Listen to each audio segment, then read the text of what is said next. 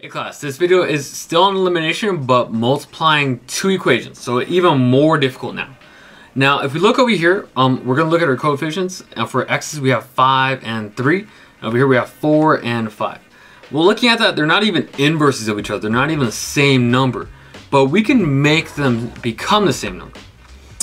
You can eliminate the x's, you can eliminate the y's, it doesn't matter, you still get the correct answer, but let's try to eliminate the x's.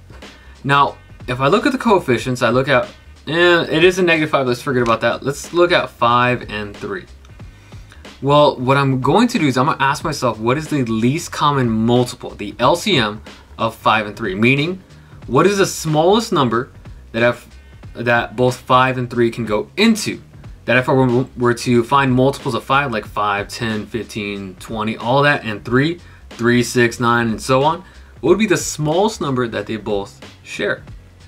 Well, it turns out to be 15. Okay, well, if I want, I'm going to multiply both these equations.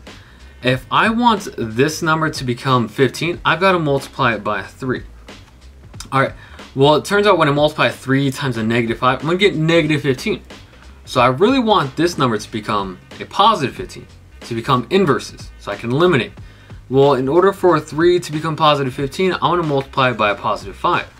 Okay, so multiply by a positive 5. All right, so let's see what these two equations come. We might get some big numbers, but that's okay. All right, well, we're going to get -15x plus 12y equal to, it's 30, should be -54. -54. Yep. And on the bottom, we're going to get 15x minus 25y equal to 15. All right, well, what we accomplished is we actually did eliminate. We multiplied both equations so that these two coefficients of x could become the same number and inverses. So that -15x and positive 15x go away. Okay, they're eliminated. That's what we want.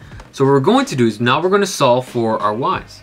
Well, we're going to have, if I combine these y's, positive 12 and -25, looks like we're going to get a -13y, and equal to, we're going to get a negative number for this, and just to simplify this, we're going to get 20, 34, 30, I want to say 39. 39. All right, I hope I did that math in my head correctly. Okay, so what we're going to do is we're going to now divide by our coefficient, which is -13, to both sides. All right, so we're going to get y equal to, negative divided by negative is a positive, and 13 can go into 39, I believe 3 times. All right. Okay, so we have what y is, but we have to find what x is. I do not want you substituting into one of these equations. You're going to get some big number. There's going to be a big computation. Let's make it easier and simpler on our lives. So I'm going to choose one of these equations. I'm going to substitute y, which is 3, into one of these equations. Let's choose the second one.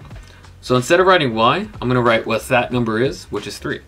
So let's have 3x minus 5, and instead of y, it's going to be 3, equal to 3. All right, well, we're going to have 3x, -5 times a positive 3, it's going to be a -15. And it's equal to 3. While solving for x, we're going to add 15, the inverse of subtracting 15, to both sides. All right, and we're going to have 3x equal to 18. And finally, if you were to divide by 3, we're going to get x equal to 6. All right, and finally, our answer, there is a solution. It turns out there's one solution, and that solution is 6, 3. All right, and that's the solution. This is multiplying two equations by a number. I'm exhausted. Hopefully you got a lot out of this video. If you have any questions, make sure that you contact me. Go to tutoring. If you need any help, don't hesitate. All right, Mr. B, peace.